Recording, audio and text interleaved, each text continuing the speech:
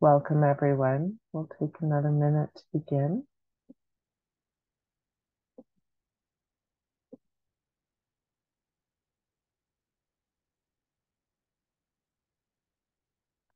Welcome to our Lunch and Learn, Adverse Religious Experiences and Conversionary Practices, Implications for Social Work.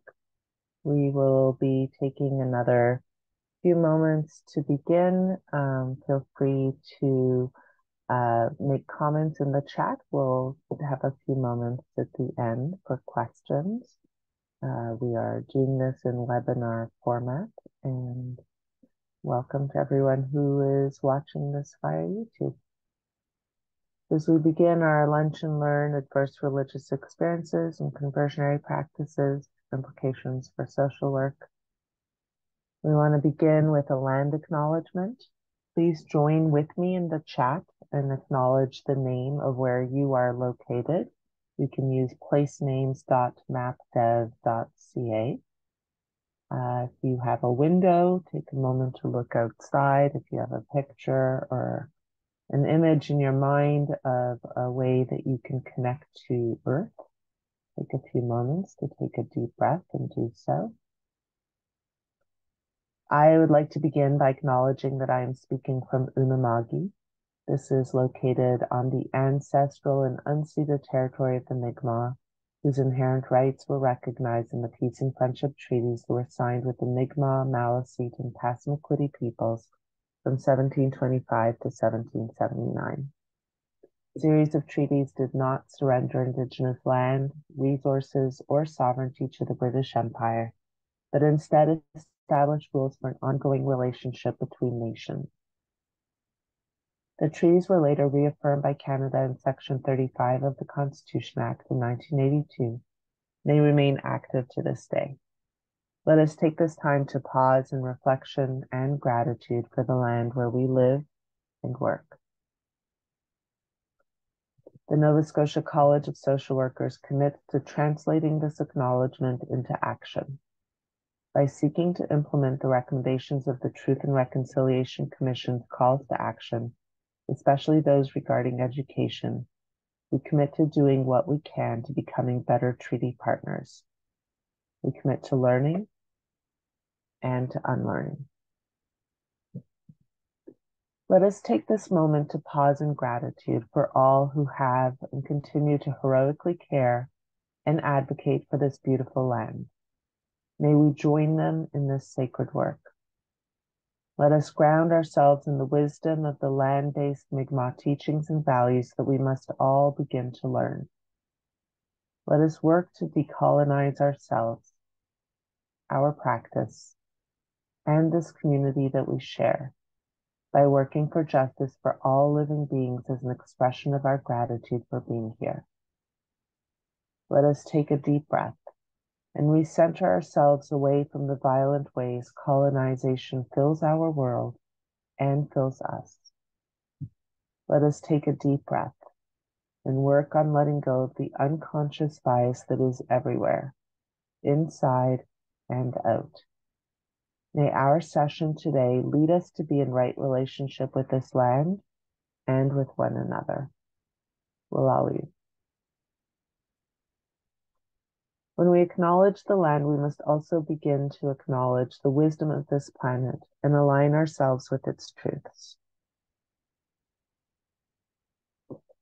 To reflect upon this, let us continue to think about the deeper implications of this awakening and awareness as we reflect upon the themes of today's Lunch and Learn. Because our first topic to think about is trauma. So what is trauma? There's one definition. It is individual trauma results from an event, a series of events, or a set of circumstances that is experienced by an individual as physically or emotionally harmful or life-threatening, and that has lasting adverse effects on the individual's functioning, mental, physical, social, emotional, or spiritual well-being. It is said that there are 4 requirements that have to be met for the brain to perceive and encode an event as trauma. There has to be an event. There has to be meaning that is ascribed to that event that the brain encodes as traumatic.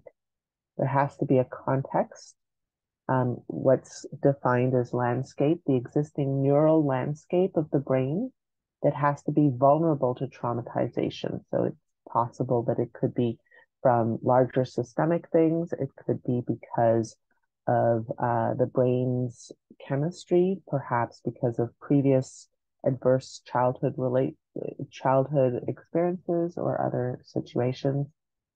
And then there has to be the feature of inescapability. So the person has to perceive the event as inescapable, to feel trapped in some way. So these four requirements: there has to be an event, there has to be meaning that is ascribed, there has to be a larger landscape, whether it's structural and external or internal in terms of the neural landscape of the brain. And then there has to be the perception of inescapability. And trauma can change our brain. So here you can see different brain scans that show how the brain is impacted by trauma. So you can see in the bottom left how the hippocampus of the brain will light up if it's healthy and will not light up if it's not. You can see how there's differences in terms of which parts of the brain can be activated or not. It affects our concentration. It affects our ability to focus. And here you can see sort of the superimposition and comparison of trauma. TBI refers to traumatic brain injury.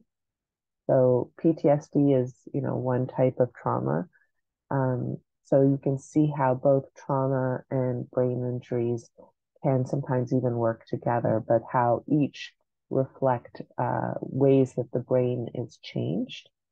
And of course, the brain affects the rest of us, and it can lead to epigenetic consequences as well.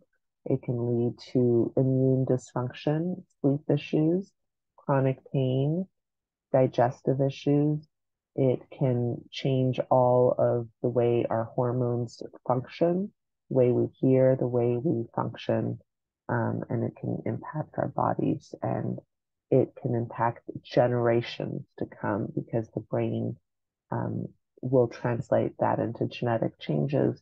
And so trauma accumulates also over time and continues to impact us. When we think about the brain, we can think of multiple different components of the brain. Here you can see a few images about how the prefrontal cortex, the pituitary adrenal axis, the amygdala, which is wired for survival, and the hippocampus, which is responsible for memory, differentiating between the past and the present, which is how sometimes trauma can flood us.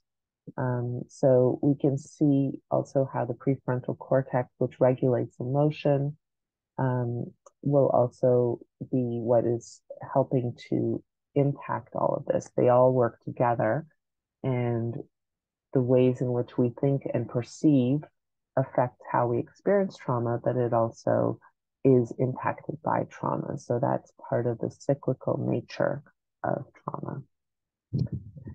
It is said that it can cause fight or flight, and most of us are familiar with trauma as affecting fight or flight.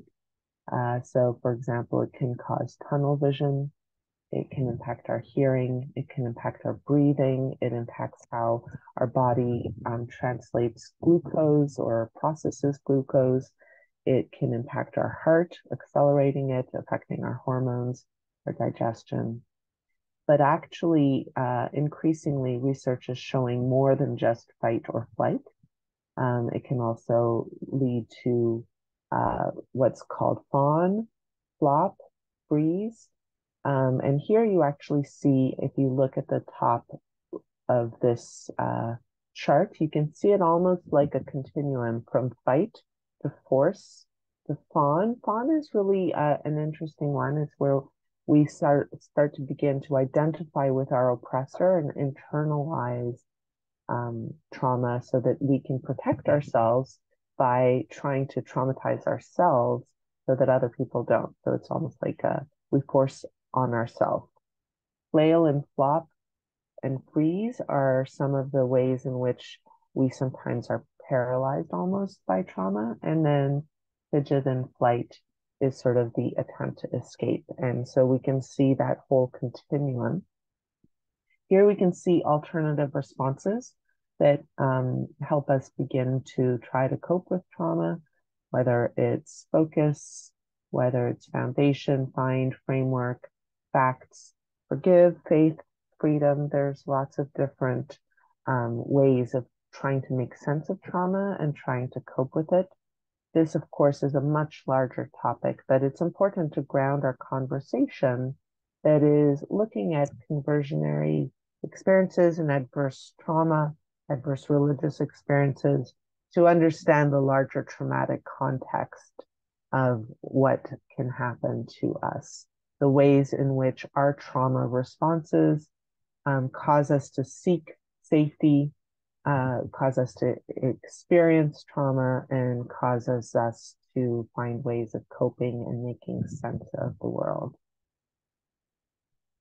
And to understand trauma within the larger context of intergenerational trauma, the ways in which we absorb and experience trauma, and then the ways in which we sometimes pass it on to others. So that's true in terms of intergenerationally, but it's also true on a larger structural social level. Whatever's true on a micro level is true on a meso and macro and systemic level and global level. That's part of the social work framework that we understand, that everything that's true on a smaller level is true on a larger and vice versa. So what does that mean to us when we're working with clients, whether we're working in micro social work, counseling one-on-one, or with families, or within organizations? We can see these exact same systems and patterns.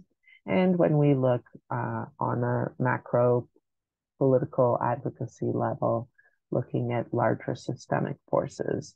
So you can see on this cycle the ways in which colonization, natural disasters, genocide, war can all be considered part of the larger systemic traumas that are impacting us on smaller micro levels. And we can see the ways in which this impacts particularly vulnerable communities.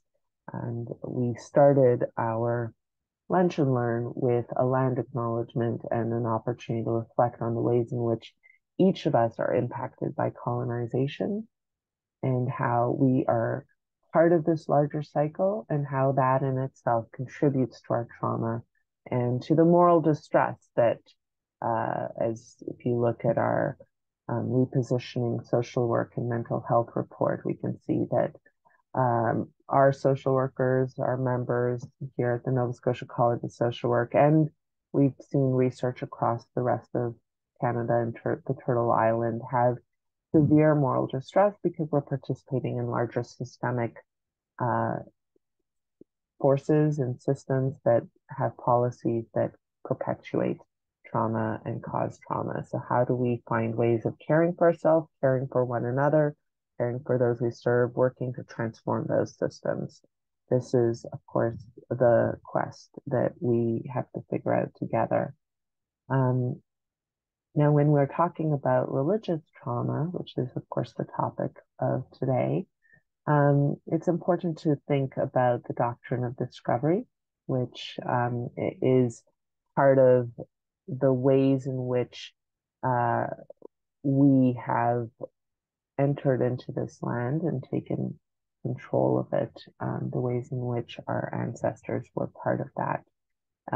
The doctrine of discovery talks about how if the land that we're on was not claimed in the name of Jesus, the Terra Nullius doctrine talks about how if those who are living in the land were not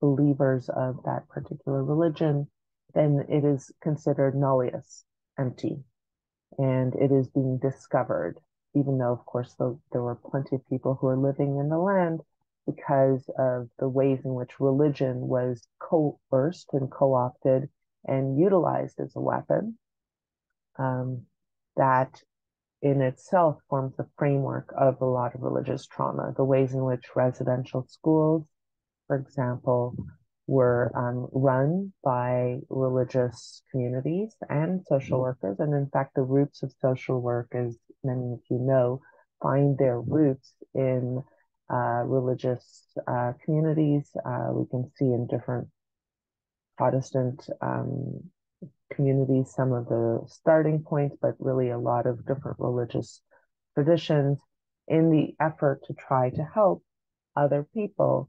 Sometimes we unintentionally cause harm. Sometimes we intentionally cause harm, or the systems, if we look at the ways colonization function in the world, there's a lot of intentional harm as well. And we know that this is ongoing, that, for example, there are more Indigenous children, BIPOC kids who are in quote unquote care of the government now than there were even in the time of the residential schools. So this work is ongoing.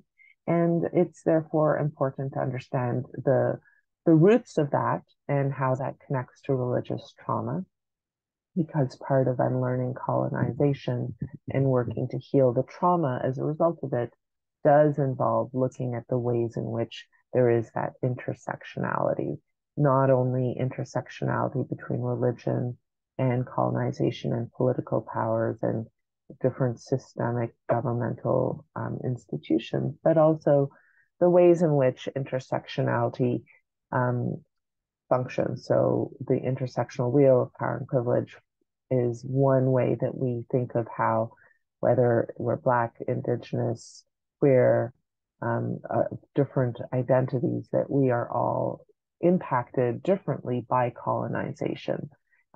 And that is part of the trauma that causes a certain degree of splitting, which is another trauma response. So let's focus on adverse religious experiences more fully. These are any experience of a religious belief, practice, or structure that undermines an individual's sense of safety or autonomy, negatively impacts their physical, social, emotional, relational, sexual, or psychological well-being.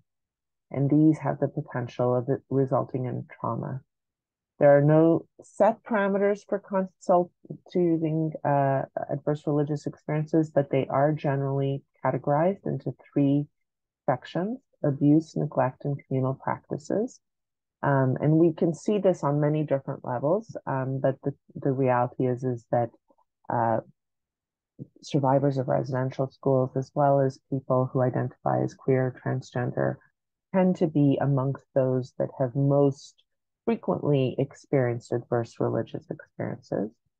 Common traits of these can be seen if we look at under the abuse category. There's can be emotional, verbal, physical, or sexual in the neglect category as well. And we can see that different practices contribute to this, whether it's violence, threats, bullying, public outing or stigmatizing, forced confessions, shunning, excommunicating, disowning, brainwashing, forced indoctrination, scapegoating, othering, identity disruption, isolation. We can see a variety of different strategies. Conversion therapy is one component of it, and it's really important when we talk about conversion therapy, which we will in a little bit, that it's not actually therapy, of course. It's so a lot of people are increasingly putting it in either parentheses or quotation marks. It's a conversion practice, and we will talk a little more about that. So we can see a variety of other behaviors, ways in which different attitudes or practices can contribute to an individual or community's adverse religious experiences. The term religious trauma refers to the lasting adverse effects on a person's physical, mental, social, emotional, spiritual well-being after an adverse religious experience or experiences has occurred. There is, of course, overlap and influence between the two terms, but they are not quite the same thing. This is more like the culmination. Um, and it can lead to chronic anxiety, depression, suicidal ideations, nightmares, sleeping disorders, self-harm, chronic shame, fear, stress, and a variety of health issues, as well as relationship and social issues.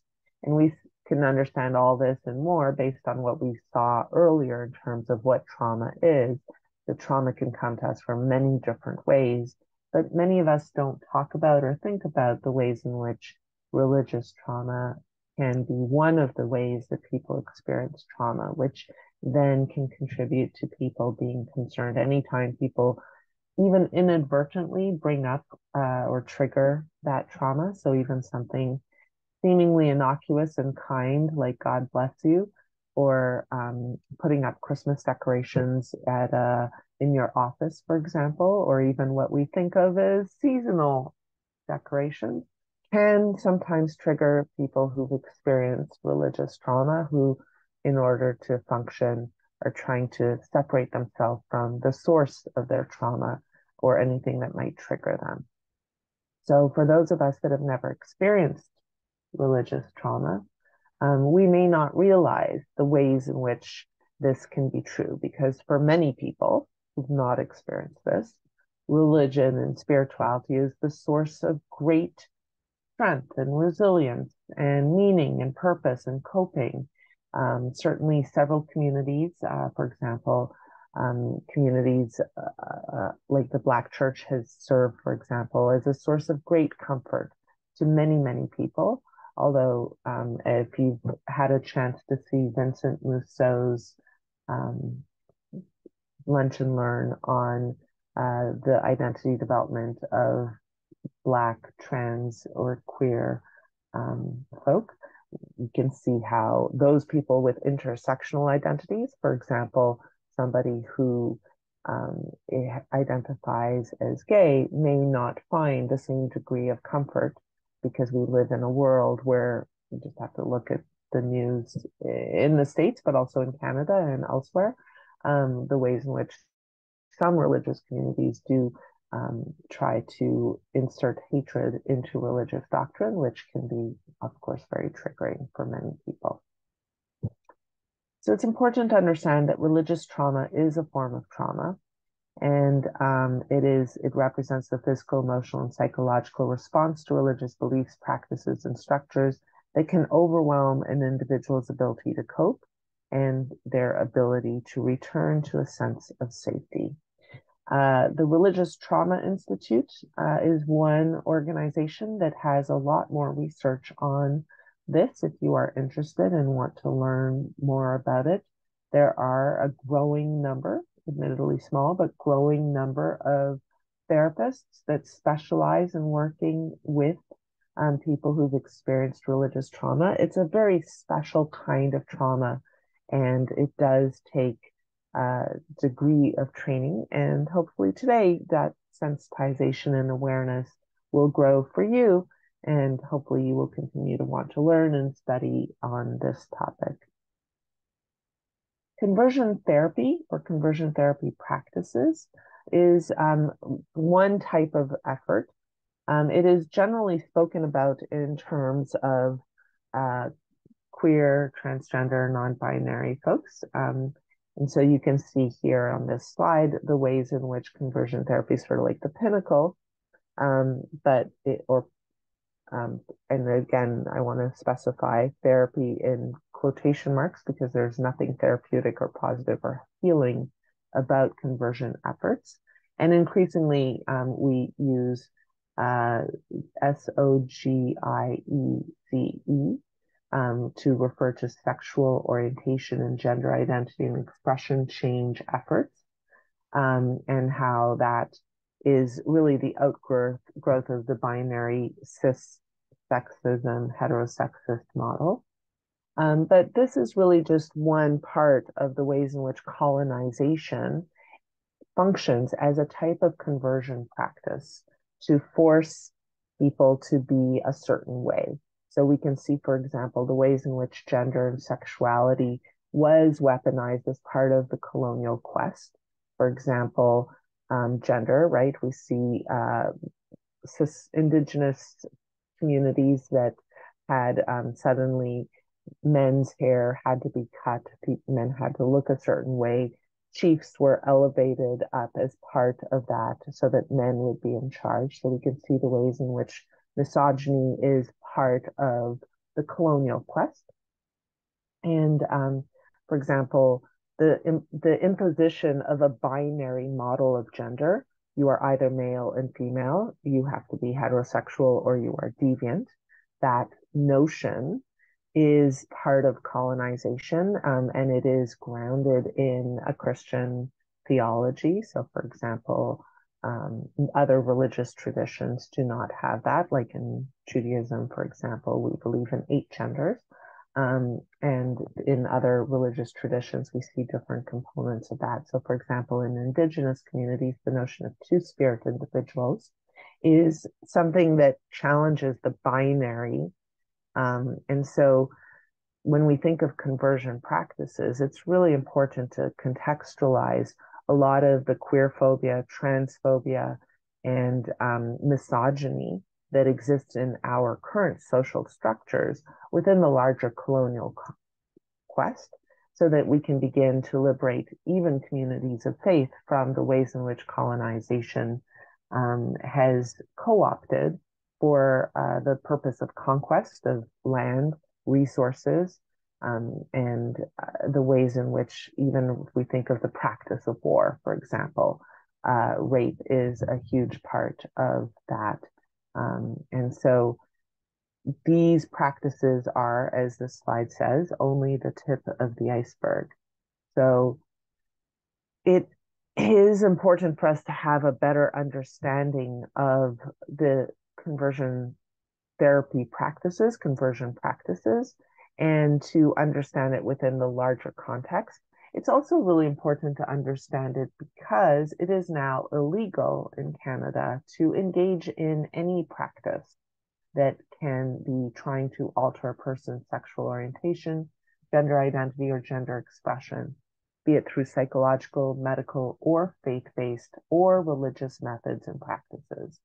So according to the criminal code, conversion therapy means a practice, treatment, or service that is designed to A, change a person's sexual orientation to heterosexual, B, change a person's gender identity to cisgender, C, change a person's gender expression so it conforms to the sex that was assigned to the person at birth, D, repress or reduce non-heterosexual attraction or sexual behavior. So that refers to hate the sin, not the sinner kind of language. E, repress a person's non-cisgender identity, or repress or reduce a person's gender expression that does not conform to the sex assigned to the person at birth. So according to the Canada's Criminal Code, this is the definition. But for us social workers that believe in critical thinking and that understand the intersectionality of oppression and prejudice, we understand that all communities have aspects of these conversion practices as part of the colonial quest, and that all of us are impacted differently. The therapy pyramid, the conversion pyramid that I showed at the beginning, impacts health and well-being. And it's important to recognize that these practices are not neatly separated. In many cases, what starts off as one can lead to the next, and these all contribute to negative health effects and trauma, and it can lead to poor self-esteem, self-hatred, anxiety, depression, substance use, social isolation, loneliness, suicidal ideation, and self-harm. And anything can enable that is linked to the binary. So for example, having bathrooms that are only one or the other means that everyone that doesn't fit in those categories is forced to choose or forced to hold it in. That's an example of a small but daily and multiple times a day experience that can contribute to triggering. So, in the same ways we talked about religious trauma, that, for example, God bless you or Christmas decorations, seemingly lovely behaviors, can trigger someone who had a previous experience of trauma. So too can something that many cisgendered folks don't think twice about, like having to go to the bathroom, having only two bathroom options, cause daily and multiple times a day regular trauma. So please check out on our YouTube channel if you haven't, our big ideas in mental health, protecting the health and well-being of transgender and non-binary kids, as one example of how the lack of accessible, inclusive bathrooms is a violation of the conversion practices laws. And one of the many things that our social justice committee is advocating for as part of our own intersectional commitment to decolonizing and social justice advocacy. So conversion, quote unquote, therapy can happen in many places, as you see here. It can happen obviously in religious communities, but it can happen in the community more broadly. It can happen in a counseling setting.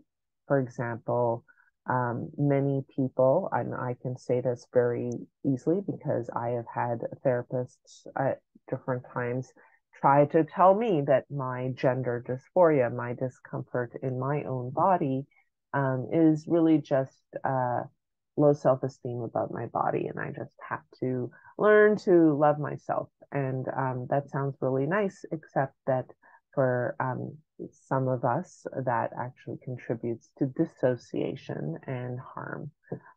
So understanding the ways in which gender and gender identity and sexual identity, those are different, right? Being gay and being transgender, non-binary are different. They have different concepts. So if I am attracted to someone, that's one thing. How I feel within my own body is different. And that starts much, much earlier. So the moment a child is told you have to go in this bathroom instead of this bathroom, in that moment, that's when many kids begin to feel like something is not right. And they begin to, for example, dissociate from their bodies. And those little traumas are magnified when they're forced to wear certain clothes that don't align with their identity or other things that will cause them to be traumatized. And that's one of the reasons why increasingly science and research are showing that the well-being of children depends on their ability to be themselves as early as possible. As soon as we start splitting from our body and being forced to engage in conversion practices that can happen in kindergarten. Okay, all the boys on one side, all the girls on the other. Let's play a game. Oh, what are you doing on that side? You're supposed to be on this side. You're a girl or you're a boy. In those little moments, harm is conducted. And now, according to the Criminal Code of Canada, those little moments like, okay, we're going to play a game in school, all the boys play against the girls. In those little moments, we see the beginning of conversion practices, which can cause tremendous harm and is now illegal. So sexual orientation was added, for example, to the Nova Scotia Human Rights Act and the Canadian Human Rights Act in 1996. Gender identity and gender expression were added to the Nova Scotia Human Rights Act in 2012 and in the Canadian Human Rights Act in 2017. So this has been around for a while, and Canada was also the fourth nation in the world to recognize and allow same-gender marriage. So these are ways in which we have been working towards collectively reconciliation and justice in this particular area.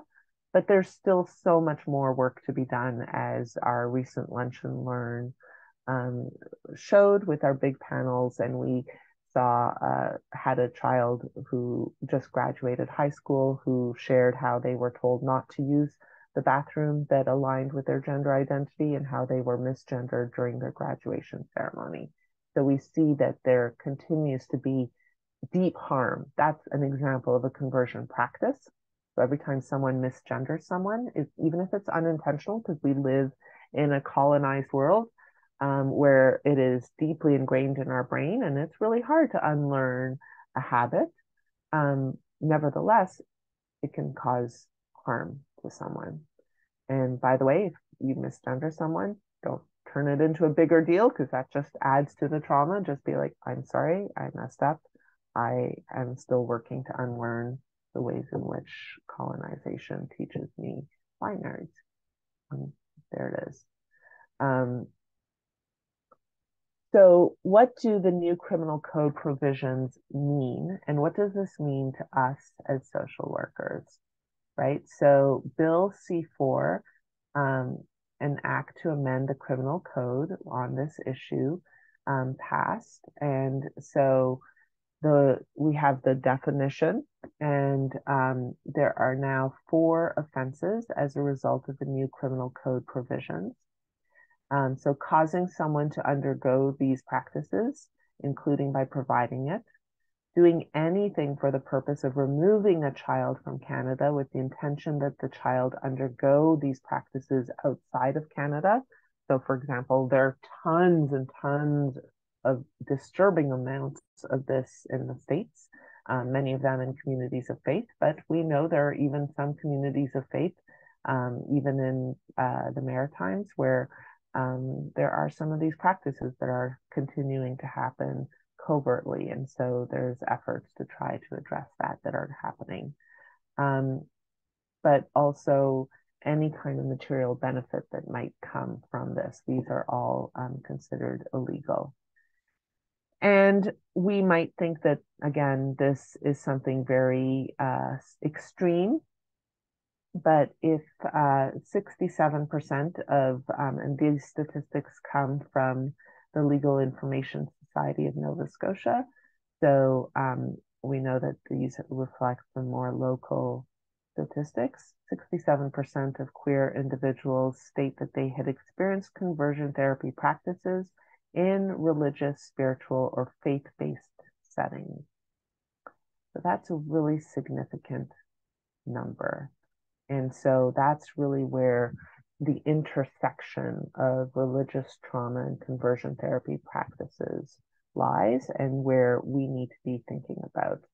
And we also see that many of these practices, we see 72% occurred before the person turned 20 years old, which is why our Big Ideas panel was focused on protecting kids, and why there are efforts, especially in the French Acadian School Board, to limit this, and why we are advocating for first voice representation at every decision table where decisions are made about kids. It's really important for someone who is themselves transgender or non-binary to be at that table, because a lot of people don't understand how they might be accidentally or unintentionally dealing with this. And this is the importance of first voice representation. So, for example, there are bathrooms that have been created in many schools that are all gender bathrooms. Of course, many of them are at the ends of the school, very far away on different floors. Kids have to travel, so that in itself forms as a unintentional barrier to encourage kids to use the bathroom next door to them instead of having to go 3 flights down to get it. But if they do go 3 flights down to get it, many times those bathrooms are closed because there's a concern maybe kids are smoking. Now, of course, smoking in schools is not ideal and is very problematic. So, of course, people made a decision that they felt was in the best interest of the child to protect them from smoke by locking those bathrooms that are at the edge of the schools. And if a person doesn't have the lens of first voice experience, which many people who are not transgender, non-binary, or related to someone who are, may not understand how that decision to lock those bathrooms means that multiple kids are, for example, experiencing great harm. So we learned of this situation because there were doctors who were reporting that they had kids with physical issues, urinary issues, bladder infections, things that were happening as a result of holding it in because they couldn't go to the bathroom of their choosing, and going to other bathrooms caused them deep psychological harm. And so we see the ways in which these unintentional practices are causing harm and how this is happening very early. This is just one example of the kinds of things that impact child development. Or adverse childhood experiences we know can contribute to long-lasting harm later in life.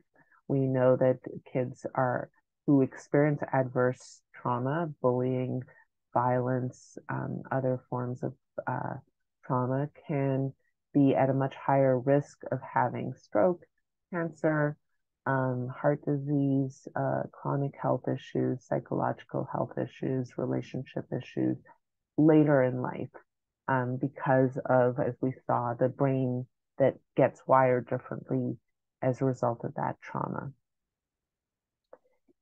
You can learn more about this from the Let Me Be Me guide, which you can find on Legal Info Nova Scotia. Or one of the things that we really want to call your attention to is the Community-Based Research Center has a variety of different resources, and I'm going to show you a little bit more about that in a few moments.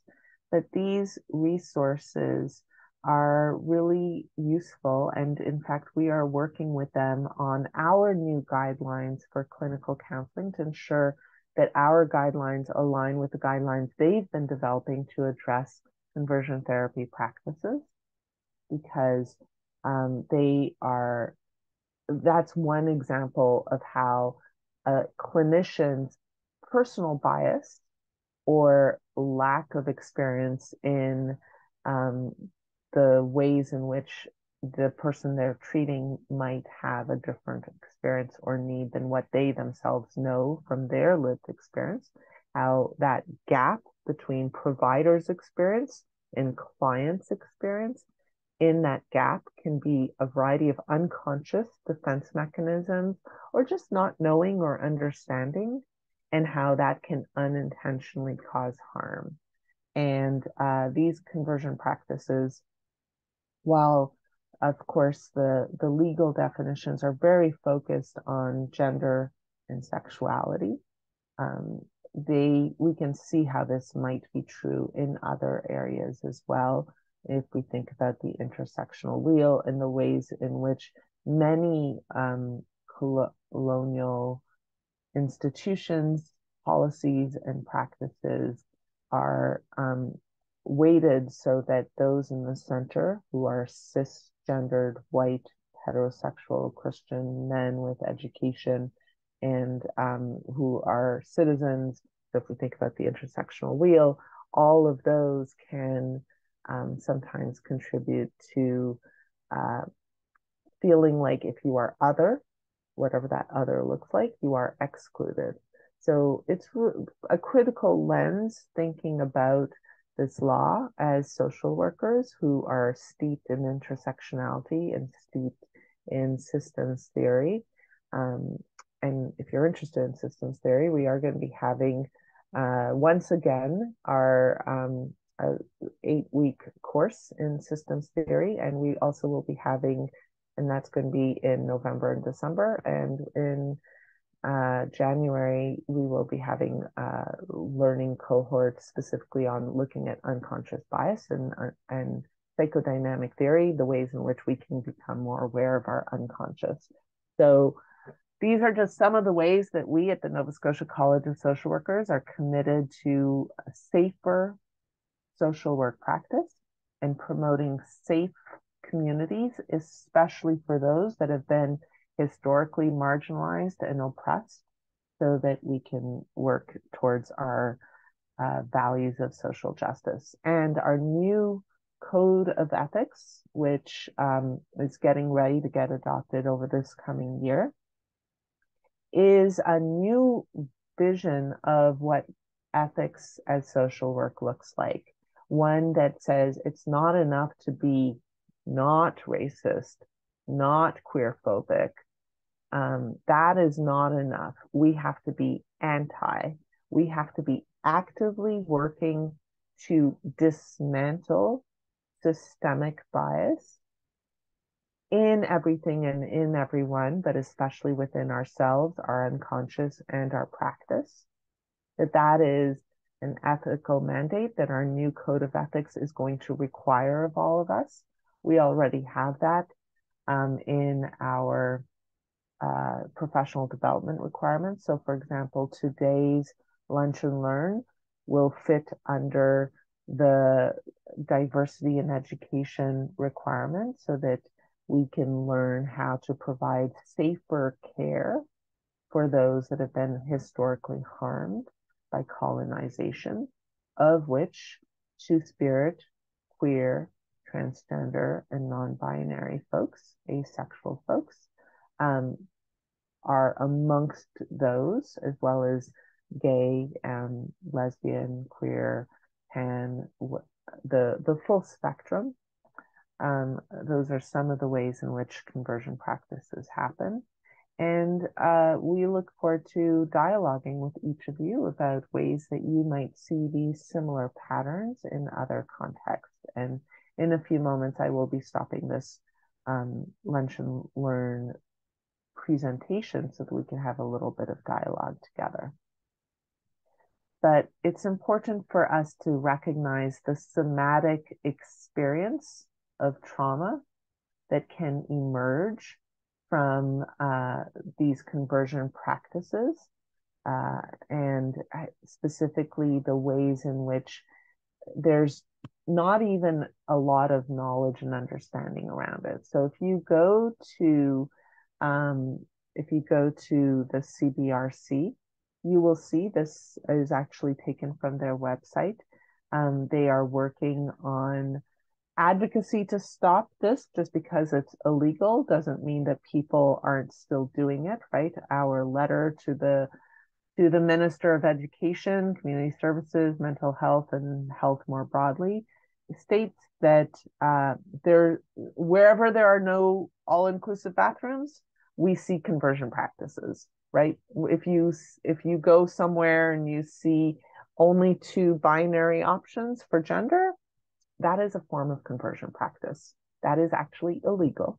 It is causing harm. It is contributing to the slow erosion of self of people who identify as transgender and non-binary. It is contributing to harm, and it is illegal.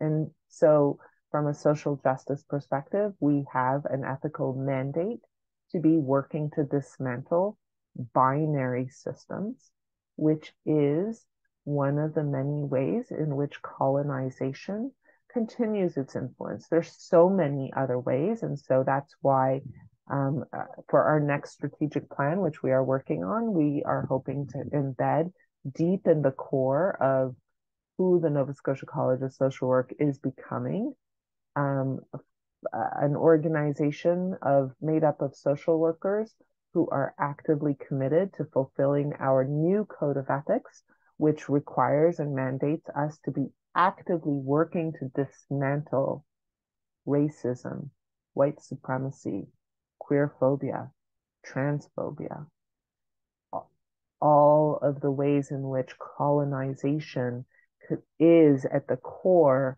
of the creation of that intersectional wheel of power and privilege that causes lateral violence, that causes us to compete against one another. So it's important to know, for example, here there's a survivor support network You can learn more about that as well on the website, and different resources. They're actually working on a brand new set of guidelines specifically for how therapists and clinicians can engage in supporting people who've experienced this. If you are interested in learning more, please let me know, and I am happy to connect you with them, or you can just go to the CBRC Community-Based Research Center and you can see all of this. And so with that, I am going to stop the recording and the screen share and open it up for dialogue and questions and conversation. So thank you all very much for listening, and